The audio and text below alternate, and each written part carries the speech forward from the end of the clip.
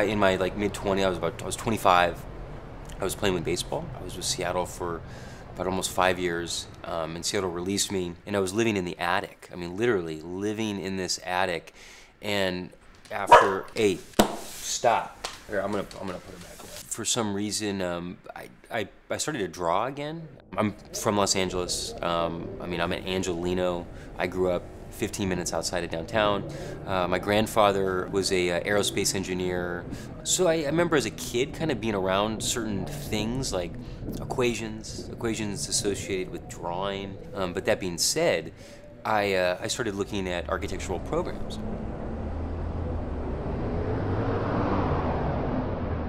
The most difficult part about creativity is to be confident in it. Because what's interesting, when you're a kid and you're a child, creativity is easy, right? You just do it. You think it. That box is a puppy dog. That milk carton is a fire truck, and that's what it is. And no one's gonna even tell you otherwise. And if someone does try to tell you otherwise, you're not gonna believe them. But it was just foreign. It was foreign to me. It was as foreign as anything that I could do from what I was doing. And it was like, whoa, this is what I need.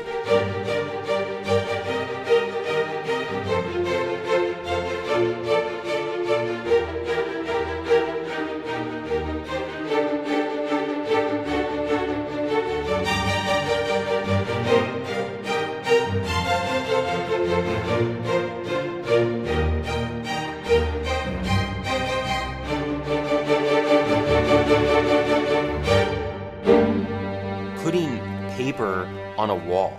You did it as a kid. You put it on a leaf and you rub the paper to reveal this leaf.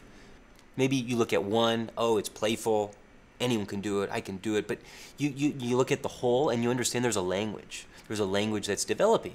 And each time I'm trying to understand the language myself. It's like I'm not going in there just, this is what it is. I kind of go in there, I don't really know what it's gonna be today. Let's figure it out.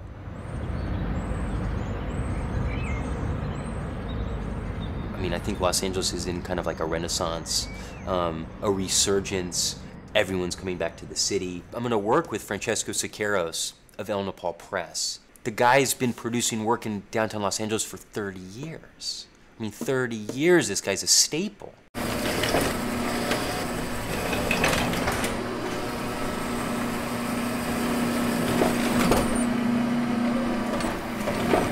At one point, it was a printing machine. I mean, these things, it was an industrial used machine.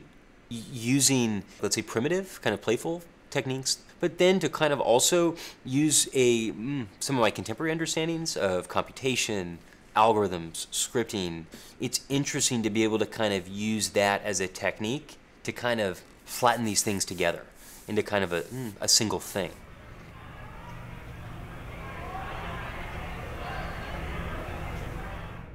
Something that someone who's unfamiliar with fine arts theory, my mom can show up and she can look at it and just appreciate it for what it is. Doesn't need an explanation, because at the end of the day, that's what good work does. Good work doesn't require an explanation. It's just there, and it is what it is.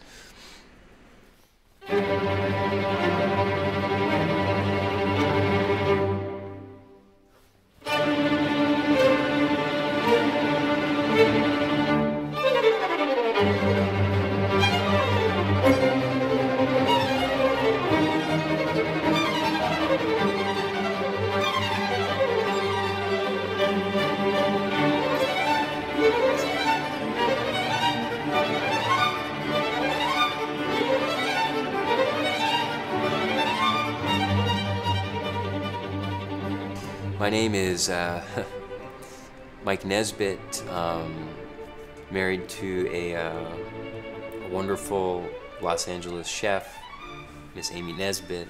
Not to be like dramatic, but I mean, I'm gonna die in this city.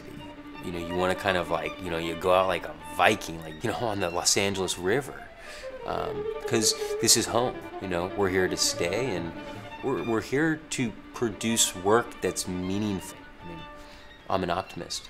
I think you have to be an optimist today to produce the type of work that I produce.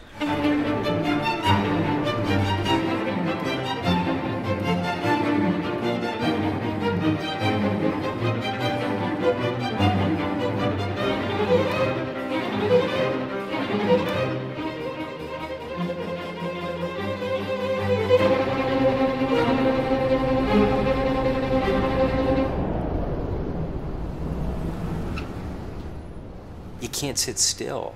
I mean, you can't sit idle while people are making stuff. I mean, if I'm sitting here still, I'm gonna drive myself crazy.